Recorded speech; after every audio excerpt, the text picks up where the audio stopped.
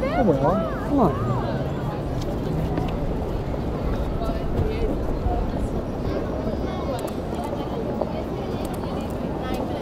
Oh, here comes a great pair. Look at this. All this stuff on the street is a gift. But you only get it if you come out here.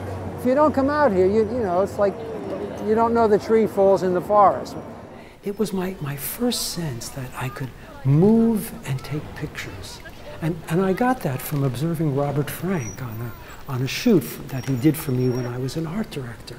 That sense that time could be frozen in an instant with a camera and that you didn't have to freeze it beforehand was an invitation to go into the streets and to just observe humankind as they live their lives, you know. The very first photographs I made were on Cape Cod, and really I was going through a transition in my life. I felt the need for greater description in my color photographs in 1975 and 6. And I kept on thinking I need a bigger camera instead of 35mm. And I tried some bigger cameras, and they just weren't right for me.